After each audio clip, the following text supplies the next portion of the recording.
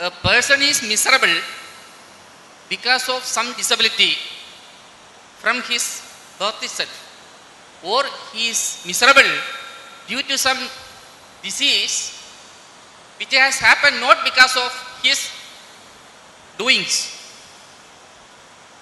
According to you, such miserable people should leave the society for others live in happy. How it is possible? How to deal with such miserable people by the society? Now,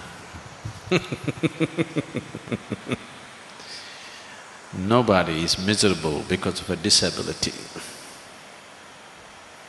Suppose you had only one hand. One hand less, wouldn't you make you miserable? It is just that everybody else has two hands, you have only one, that makes you miserable. One hand less, does it cause misery? Does it cause misery?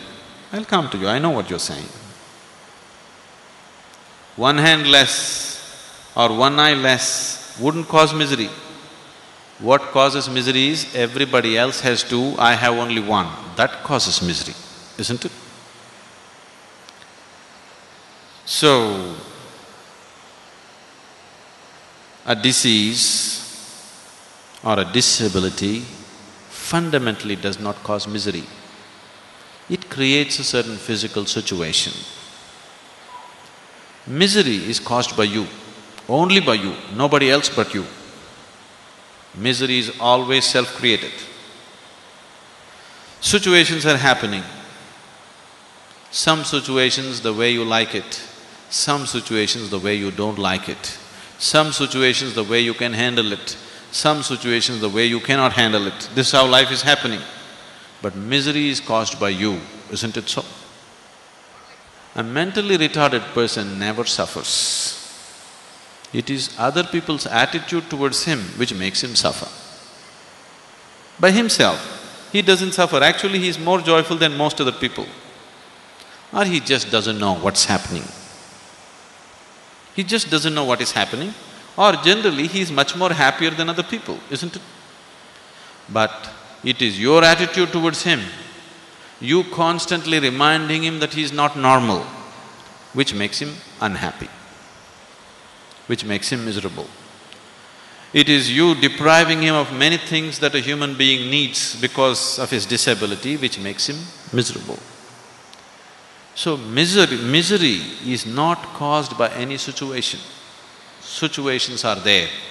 Some situations we can handle, some situations we cannot handle. That's how life is.